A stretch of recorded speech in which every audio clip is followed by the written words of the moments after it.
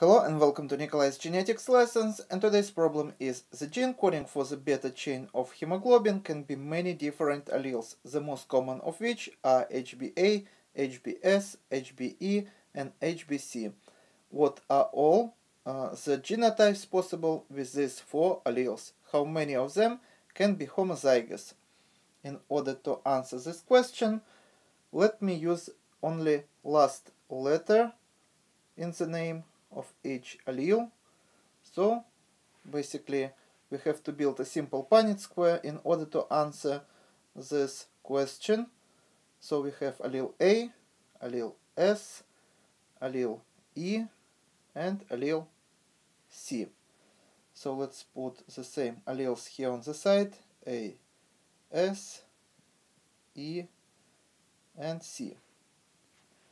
Now let's build simple Punnett square, and this is how we are going to find all the possible combinations that these four alleles can produce in diploid organism. So we are going to have 16 combinations, but this is not going to be our answer. So we are going to have AA here, AS here, AE here, AC here. So also SA here, SS here, SE here and SC here, EA here, ES, EE and EC, and the last row CA here, CS here, CE here and CC. First of all, how many of them going to be homozygous, and we can find all the homozygous alleles here. So we would have 4 of them possible homozygous variants. But how many genotypes we have here? So if you would see, we have many of these genotypes that are repeated here twice.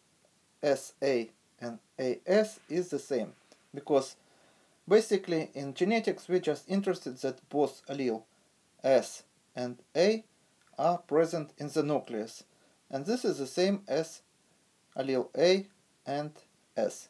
So this is the same. So this genotype here, SA and AS, is the same genotype. So we can cross out one of them, and we also have genotype EA and AE. So let's also cross out this genotype here. We also have ES and SE, so we can cross one of these genotypes also. We also have CA and AC, so let's cross out one of these genotypes also. We have CS and SC, so let's cross out this duplication, and we also have CE and EC. So we also can cross out this genotype.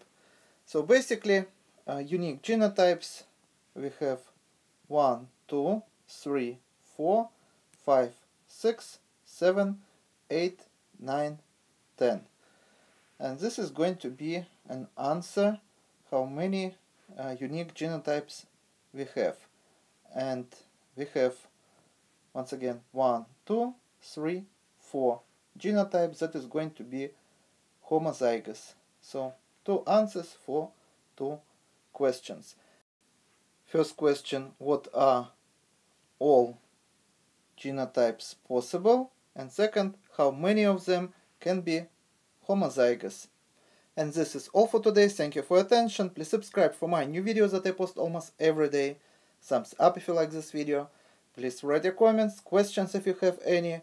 Share this video with your classmates, and see you in the next video. Goodbye.